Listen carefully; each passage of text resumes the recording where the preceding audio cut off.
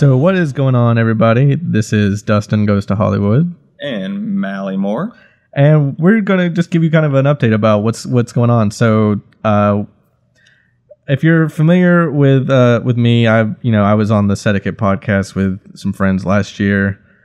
And we still haven't released the final episodes because I'm that lazy of an editor. But yeah, me and Mallie came up with this idea for a podcast, something that I personally have a huge heart for, and that's movies that have, not so happy endings. Movies that don't wrap up in a neat little bow.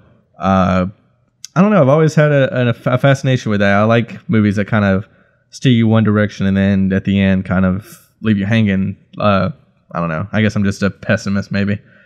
But so we had this idea. I was like, why don't we talk about those movies? Give those movies, recommend them to people. And just talk about why we like those kind of things. People kind of seem to take it as, I don't know, it's like a negative kind of viewpoint. Like you tell somebody, oh, I love the ending of The Mist. And they're like, why? That's such a fucked up ending. It's, but the perfect ending for that film. For that movie, yeah, especially, yeah. But I like those kind of things because I feel like sometimes life doesn't give you, a neat little bow at the end of your day. So sometimes you do have things that happen to you that are sad or bleak or whatever. So why, let's celebrate those films instead of being like, we need, like most movies out today, unless you're an indie film, you got to have a neat little bow on the end of it. So yeah, Mallie, you want to kind of give your input about that? Like, what do you feel about movies that have kind of bleaker endings? That was so eloquent. My answer is not going to be as beautiful. No, I'm right there with you. It's, I don't know, I've always been drawn to that kind of, I don't want to say dark and depressing ending, but that kind of downer ending. Mm-hmm. Perfect example. The classic example of a downer ending, Empire Strikes Back. That's a good point. Yeah. Yeah. Now, in my personal opinion, hands down, best Star Wars film. Of course. I don't think you'll get much argument from anybody for the most part on that. Hopefully not. But no, I've just always been attracted to that kind of ending. Mm-hmm. Just, I don't know. I feel like a lot of really good movies tend to lean a little more towards not so much a depressing ending, but that kind of darker tone, if you will. Yeah. And I don't know, it kind of puts some kind of emotion in you. Like, right. There's not a real way to like verbalize it, but you kind of feel something in, like maybe your stomach turns or maybe your mind starts reeling, yeah. But it puts you for me, it puts me in a different state than like a movie that's got an ending, like say A New Hope, if you want to go to the Star Wars route. Like, oh, everything worked out fine. Everyone, the good conquers evil. Everybody gets a medal. I think that's like one of the only movies that like celebrates Chewbacca. That's a good point. That's one of the few movies that like celebrates the ending. Like, it's almost like, think of it, A New Hope has quite the downer ending from his point of view. It's like an epilogue to the actual movie. Like, right, and they lived happily ever after. Yeah. And those movies it didn't do anything for me watching them. Even as a kid, I was like, okay, but so I feel like at least for me, the downer ending, I'm gonna keep thinking about that movie for a while. Yeah, it resonates exactly a lot more than a movie with a good. Well, I don't want to say a good message, but yeah, with a good ending. Right. Because even these bleaker movies have good messages in them. You just kind of have to find them. And that's kind of the point of what this podcast that we're going to do is about. It's called the Silver Linings Playlist. We're going to go through, just list off each episode. We'll discuss a movie. We'll go through it kind of beat by beat, talk about the making of it. And then at the end, we're going to try and find the silver lining in this movie.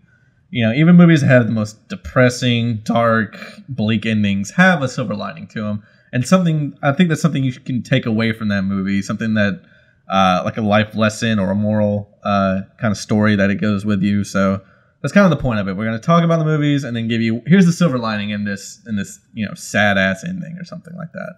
But I mean, we have a ton of episodes already lined up, like movies we're going to discuss.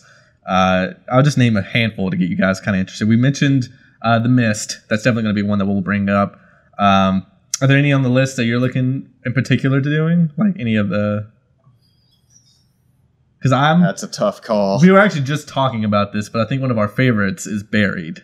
Yes. With Ryan Reynolds. That ending is probably the biggest fuck you.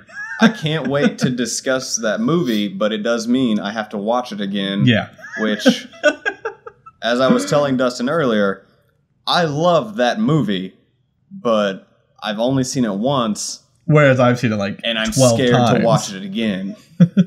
I think this is gonna be almost a social experiment for us, because at the end of it, after we watch all these movies, what if we do an episode a week or something like that, we had to watch a sad ass ending every week. I think at the end of this podcast, it's gonna be like a social experiment. Like, how did that change us, just as people? It's gonna be dark. Because some of the movies on this list is just movies that you've seen once and you never want to see again. Exactly. We mentioned The Mist, we mentioned Buried. We'll talk about Dragging Me to Hell, kind of like a coming out of nowhere kind of ending. The movie Elephant by Gus Van Sant. Just that you can't really get away from that one. Fruitvale Station. I mean, geez, these movies that you see them once, you're like, I'm good. Yeah. So we have a lot coming up, especially when we get to October. We got a lot of horror movies.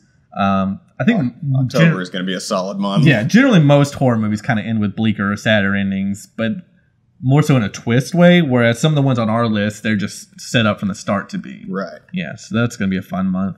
But yeah, so that's just to get you guys excited for what we're going to do. If you like this idea, stick around. Go ahead and you can subscribe to us. We'll release our first episode pretty soon. We'll make a Facebook page, I'm sure, Twitter or something. We'll be out there. So we'll do something. Yeah. Somehow. And if you like the Etiquette podcast, again, I apologize. Those last episodes aren't out yet, but I promise I'm working on them. I'm still angry about it too, guys. Don't worry. This format that we have going on here is a lot simpler, a lot more streamlined. These episodes will be out hours, I'm sure, after we're done. So, keep with us. Stick with us. I promise it's going to be worth it. But yeah, so if you like this idea... It might be a little sad, but it will be worth it in the long run. And that's the point. That's the point, right? Right. So yeah, if you like this idea, stick around for our first episode. It's going to be a fun one. We're getting ramped up right now, actually, to record it. So yeah, go ahead and hit subscribe, and we'll see you then.